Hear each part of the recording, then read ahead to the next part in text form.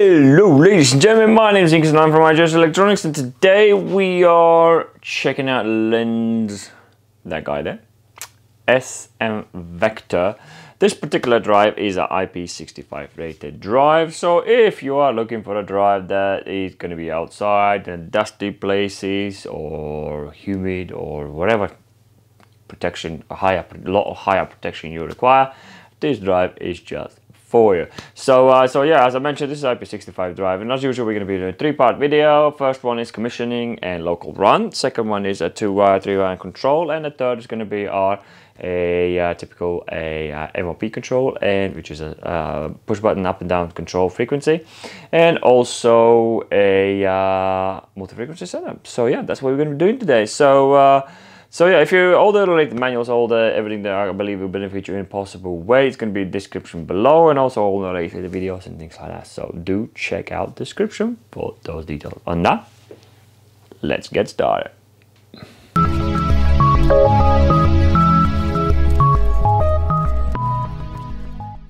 Here we are, so all set up. So as usual, let's go through our cabling, connection points and things like that. So as you can see in here, it is IP65 rated drive, and it's usually cables will go here through the bottoms in here, but I didn't, because it's a brand new drive and it will be going up for sale. So I will not be drilling them, so I just kind of looped it through and wired it like that. So this is where my motor goes. This is UEW in here, so you actually can see the motor in here. And your mains is coming here for L1 and L2, or /N. L2 is your neutral.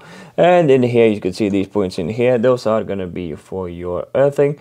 And I didn't earth it for the time being, but because it requires the push on bit, so I didn't do that. So yeah, so this is where you'll be putting your earth on there. It's right in here. This is where your EPM standard for a memory for your Lenze drives as usual, and from there on you have IOs right in here in front of it.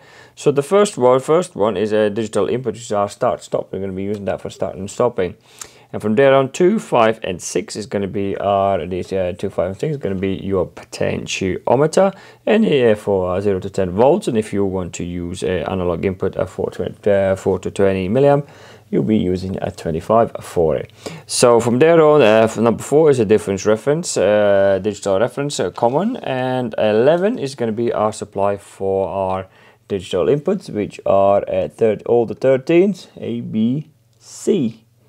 Oh, this one doesn't have a D. So yeah, so we have 3 digital inputs, which is just about what we are going to try to do. That should be just enough for us to achieve all the stations that we usually test. So from there on, we have a 14, which is our digital output. So and 30 is going to be our analog output. So these two in here, and 16 and 17 is going to be our relay output. So that this particular drive doesn't have the TXA and TXB, which normally would be a 485 communication, our S485 communication. So this drive, it doesn't have it. So I haven't said that. So next up is we'll be checking out the front keypad. And for the front keypad, let's power up. And I'm not sure you can hear it. It is its own little internal fan. I don't really know where it is, somewhere in there. So up and down, this is basically to adjusting your parameters, if you will. M is to enter your parameters. R and F is more or less to go reverse, forward and reverse. You can change that once you are in local mode, which we're going to be testing out in a minute. And your start and stop, self-explanatory, we'll be starting and stopping your drive. And briefly, before we go into the parameters, to get into parameters, once you click the M, as you can see, we will ask you a pass. We'll pretty much say pass and jump to a 4 zeros. Just by default is 225. Other than that, if you don't have this password, you will just show you the monitoring parameters. We will show 225.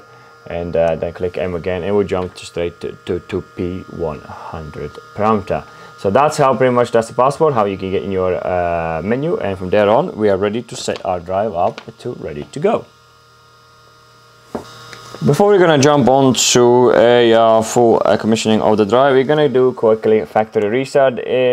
And depending where you are in the world, so you need to choose what sort of a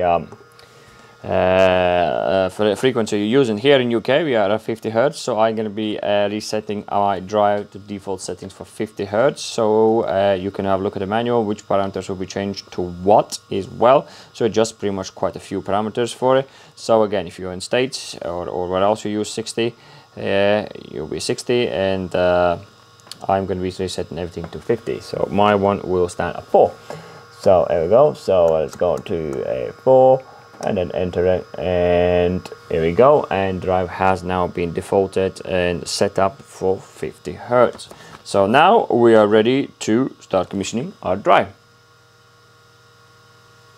To commission this drive is actually really quite straightforward. So we're going to jump go through a few parameters, only a few parameters that you can need. Your start source and your reference source by default, if it is from default, stands at a 0. So both of them are going to be controlled from front keypad. So that will be 100 and 101 respectively. From there on you have a minimum maximum reference, where is P102. So in our case that's going to be 0, and then there's going to be 50 on a maximum. From there on, 104 and 105, let's change that one. So 104 is going to be acceleration. Let's down that down to about 1 as usual for my testing. Oh. And that's just, I don't know why it goes straight to the stop. So and then it's going to be a deacceleration as well. And ooh, come on. There we go. So from there on is going to be your the only thing after that you really need to go straight to the 108, and this is where you set up your overload. And your overload is basically your when the motor drive will stop working when it exceeds the load, the current amount, load current on actual motor. So to calculate it out, as usual, Lenze always works on percentages. So you take the drive amps and divide them by the motor amps and time it by 100, and that gives you a percentage. In my case that works out as 1 amp divided by 2.4 equals 40.